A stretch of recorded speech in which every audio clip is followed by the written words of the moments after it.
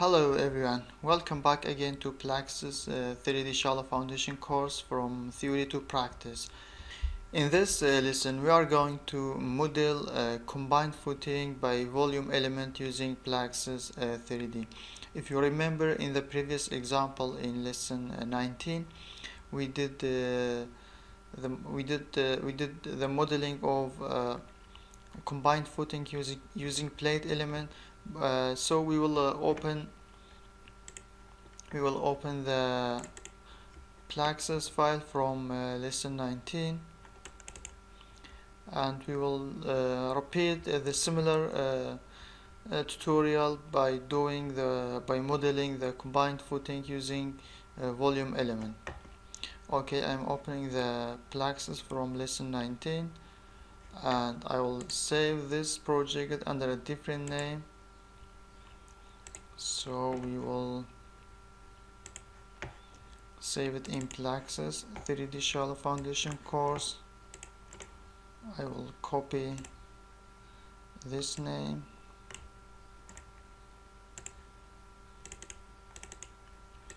paste in here, save.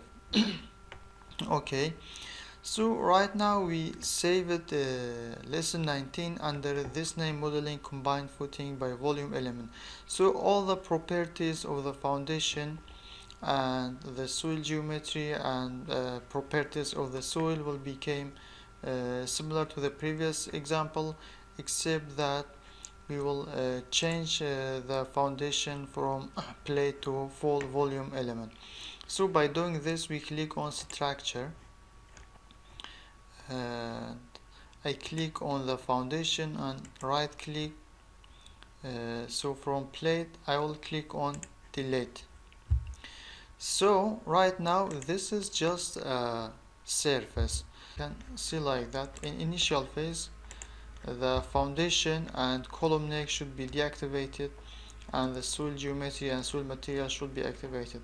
In the foundation we have the excavation and we construct the foundation. That's why the combined footing and the column neck should be activated. In the loading phase, the loads also have to be activated, and we save the model again, and we can start the calculation.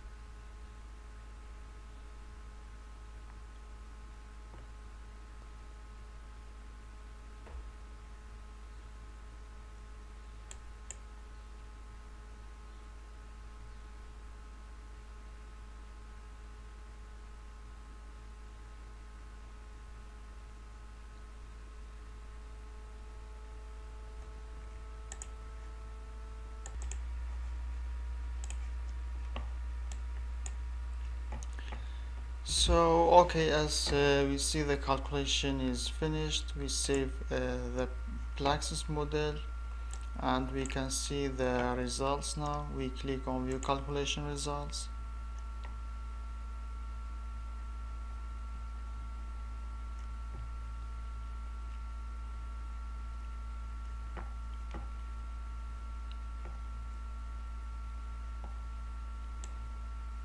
As you can see in here, the maximum settlement is 0.036 meters, which is about 3 centimeter.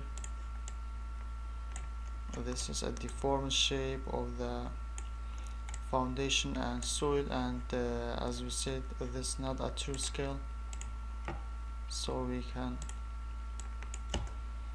use maybe 10.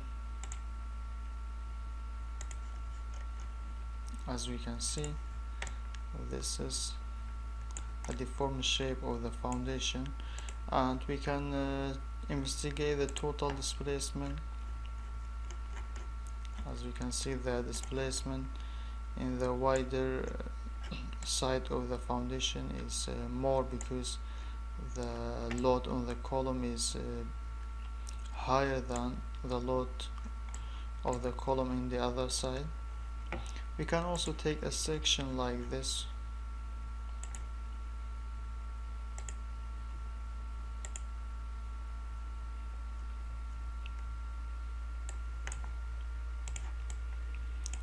so as we can see, this is total displacement or settlement contours, and we can see it as a vector displacement, or like an isobars. Also we can see the incremental strain.